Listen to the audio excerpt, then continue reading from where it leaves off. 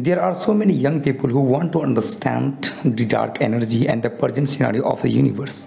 They are young and they want to be a good scientist and they want to really contribute in the scientific community. But the problem is that they have a lot of idea of how the universe should have worked and what could be the scenario of the universe, but they don't know how to start. They lack the lack of the scientific, how the scientist really works and where to start. Therefore I am bringing these lectures on the scientific understanding of. Now if you want to understand the dark energy, where to start, the question is. So therefore, if you are a beginner and if you are new to dark energy, where to start, and you don't know anything about it, there is a review called Dynamics of Dark Energy, and if you are search on the Google, just type Dynamics of Dark Energy by Copeland or by Shami, you will get this review. This review is been published in 2006 by these three authors, Edmund J. Copeland, M.Shami, and Shinji Tsutsagawa. So this first author, he belongs to School of Physics, Astronomy, University of Nottingham, United Kingdom. The second person is from the Center of Theoretical Physics, Jamia Millia Islamia, New Delhi, India. So he is from India, and this Shinji, he is from Department of Physics, Guna National College of Technology, Japan. So these three guys are working, and they have they have published an amazing paper which is called a review paper, because they have analyzed so many different paper on this field, and they are itself giants in these fields. Hence they have published this paper in 2006. And why this paper is remarkable, because they have organized different like 200 to 250 papers, and then from that they have talked about many different aspects how you're going to understand this dark energy. So my first question is that how to read a research paper. So now you can understand that there is a first thing is called title, then second is the second portion is come to the author, and you can understand about these authors from their email address and their affiliation as given. Now from here you can understand that where they have published this paper and so on. Okay, second portion is that the abstract part. Here you can see the compact summary of the entire paper. From here you will get an idea that what this paper is all about, what you are going to get from this paper, and what are the different aspects of the view of this paper, what you are going to get something. So this is a very concise and precise summary of the entire paper. And then in different journals, they have different styles. Now since it's a review paper, therefore they will give you contents, since it is containing so many different sections. Now you can see that in this review paper there is like 17 sections. So this is a very huge paper and it has 82 pages. In different journals, when you read the actual research papers, they have like 20 to 24 pages, so they will not provide you any contents. Now here you can see the contents. These are they have included introduction. Introduction is give you the brief idea that what is the history of the subject and how they have expanded and what are the ideas. So different authors have different way of storytelling. So if you're studying about dark matter and dark energy, it has amazing story that how the observations is playing its role, what is the interesting thing about dark energy, and so on. So it is a brief introduction, and then elements of FLRW. So one section is giving you the introductory part, that what are the basics actually you have to know to understand any paper. So these are the common things which you will get, and after that you will get the new things, that what authors have actually contributed and which have not appeared anywhere. So, and in the last you will get one section called conclusion. In conclusion, whatever the sections they have done, they will give you the brief summary of the thing, and then they will discuss that what is the conclusion, what this paper is actually concluding. After that you will get an acknowledgement. Acknowledgement is that whatever the authors they thank, or whatever they are getting the fundings. And then there comes the references. Now since they have included around 350 references, okay, oh, it is exceeding 350, so it's approximately 550. Okay, so 550 references. And now if you are starting this, if you want to understand the dark energy, to cover all 550 references is out of the question. And there are so many references which is very old, and you don't have probably no time. Therefore to read the reviews is very essential when you are working in any kind of field. So for this, if you want to work on the dark matter and dark energy field, you have to read it. So that's all. So here is, you can see, if you really want to read all these papers, you can see the archive links here.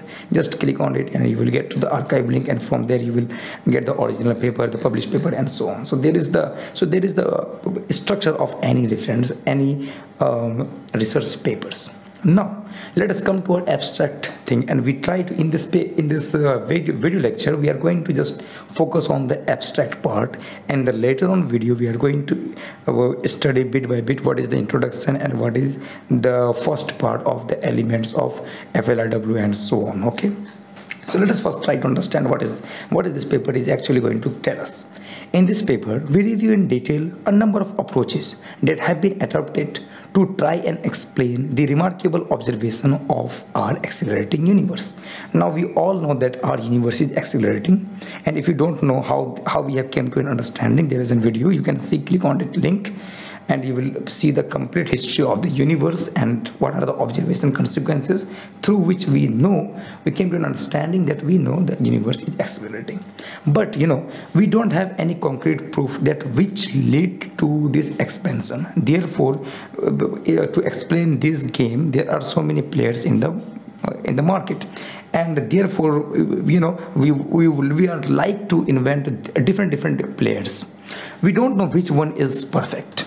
Therefore, that is why our job is to look for other possibilities. Anything can happen, and there are different phases of different things. That's why we are interested. That's why he said that there are number of detailed approaches, and we have to study those detailed approaches. That what could be the when we are very when we are kid and we try to understand something, just like Newton's equation F is equal to ma, we think that okay, F is equal to ma is the only equation is true and nothing can be true. But you will came to an understanding that there are different way we can think of it. So it means that to analyze the same thing, there could be different phase of it.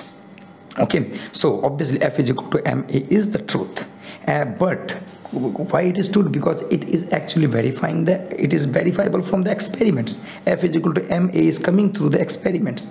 But now the problem is that we know the acceleration of the universe, but we don't know what gives this acceleration, who is responsible.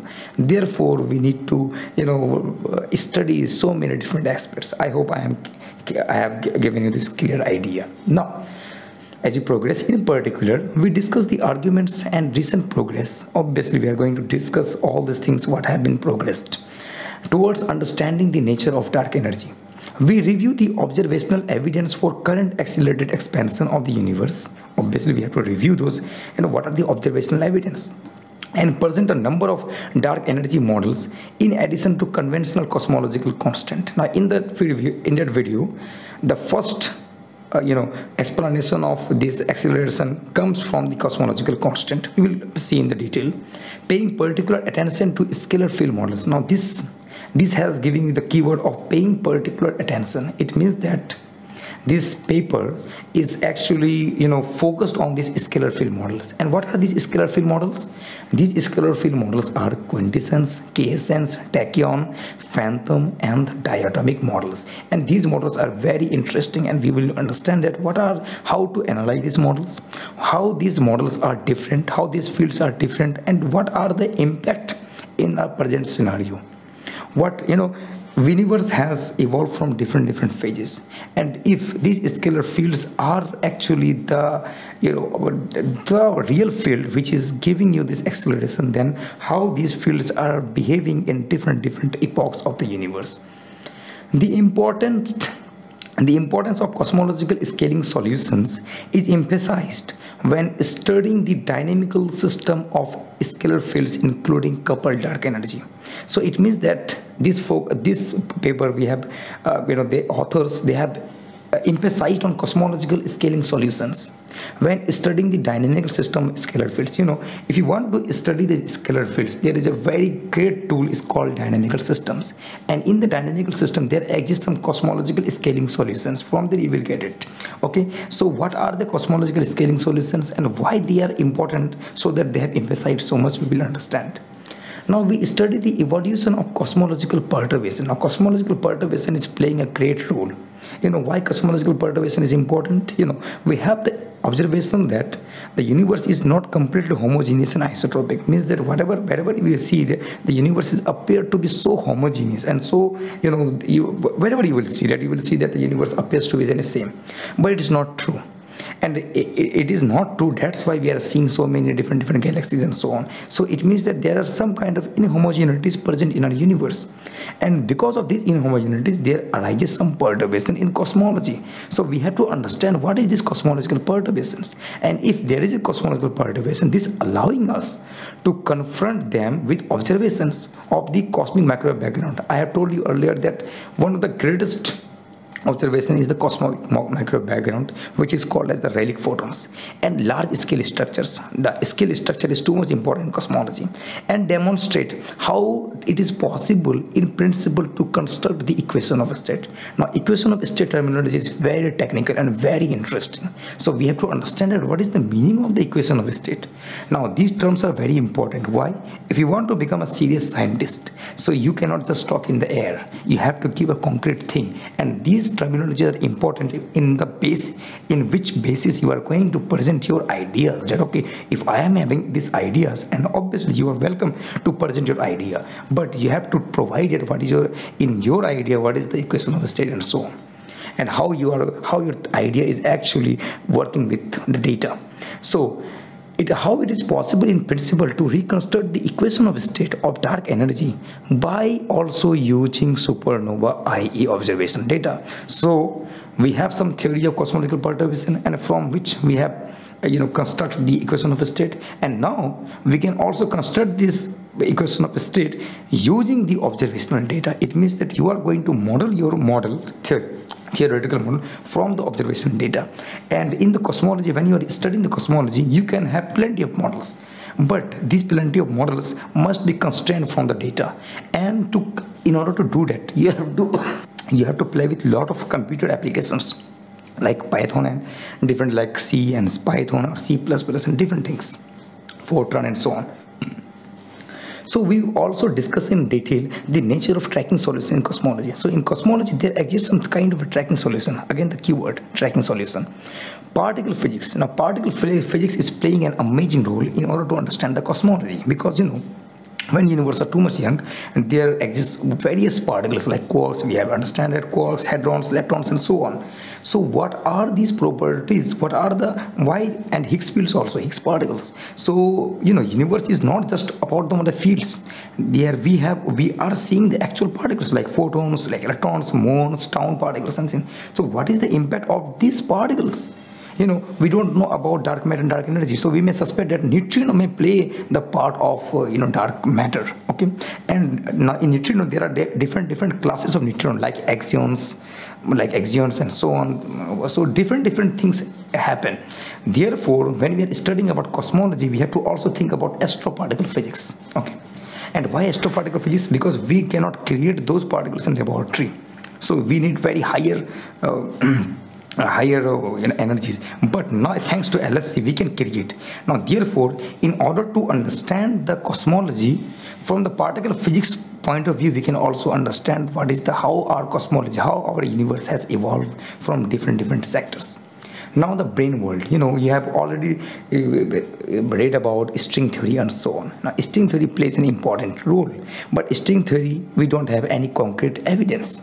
Therefore, so we take inspiration from string theory and try to model in the cosmic realm, and from where we can construct so many different scalar fields through that.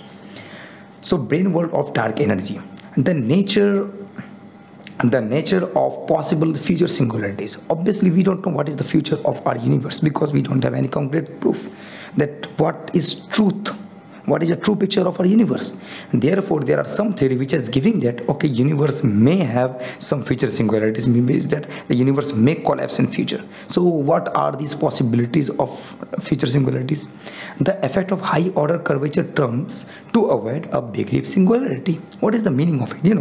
When the universe was really young, it means that t is equal to 0, there occurred some big bang. Okay, so there are so many big bang, but we have such idea, we don't have any kind of concrete proof. So it is also possible that the universe had never a big bang. What happens is that because when t is equal to 0, universe was quantum and the curvature is very high, because we know universe is geometric. So what happened is that there is some kind of a modification in Einstein's theory which led to some kind of cyclic kind of universe, that the universe is point size, and then actually if you reverse the time, what we are seeing that there were any different universe back there, and that universe had same properties with our universe, but there were some time, and then that universe actually gone through some transition and made this and they become so much condensed and become so tiny that we are seeing that there could be some explosion, but there were no any explosion. And there could be some that thing gonna happen to our universe also. This is called the cycle of universes. Okay, so that's why we can see that in near future also this universe will collapse, and then again in new universe will birth, and so on. But there is no any kind of big bang there. Okay, so there is some kind of a transition of phase. And approaches to modify gravity. Obviously, we suspect that Einstein's theory of gravity is not the whole picture. There must be something which we have not understood. So what kind of modifications we can see in the gravity? And now these modifications may explain the late time acceleration. Why? Because we think that when we are talking about scalar fields or some different being which is actually giving the acceleration, so we are talking about fifth force. Now we understand, we have the concrete proof of four fundamental forces in our universe. One is gravity, another is electricity, magnetism, third is strong force, and weak force. So we have already experimentally verified this force. So what happens is that it may suspect that we cannot get any fifth force, because when you're introducing the scalar field, you are actually n stars about fifth force, and still we have not got any clue of fifth force. So it is also possible that whatever we are getting the acceleration on dark matter scenario, it is not because of the fifth force. It is happening because of some kind of an bizarre aspect of space-time. So whatever the Einstein had thought about, it is not a perfect. So we may add or we may modify the Einstein's gravity. And how to modify? So we have to modify in such a way that it should explain the rotation of curves, gravitational lensing, how the large scale structure, cosmic microwave background. So whatever the present scenario, whatever the present observations, it must satisfy those data. So how to modify gravity? And it is a very big deal when we are avoiding the fifth force, when we are avoiding the scalar field. So in order to incorporate the modifying gravity is kind of a very tough job, and still we don't have any concrete procedure how to modify the gravity. So in such a way we are going to understand that how to so these are the things we are going to get in this review, and I think it's going to be very interesting to really understand these aspects, that okay, what is this scalar field, what is quintessence, what are their difference, okay, how to really incorporate with data, how to modify the gravity, and how we can modify the gravity in such a way that there could be some future singularities, and there could be we can avoid the big rip, or we can avoid the big bang. So in the later video, do not forget to subscribe and share to your friends, because in the later video we are going to first try to understand the little introduction of the dark energy, and then we are going to understand about the elements of FRW, because I know these things are very important to understand all these things, and I will try to give you the glimpse of that how you're gonna proceed and you will become a serious scientist. So if you really like my work, please like my videos, share to your friends, and support me in any way. You can comment, you can write to me. I have given my email address. So whatever the way you can, if you want to contribute also your idea, you can also present it here. Okay. So see you later next time. Bye bye.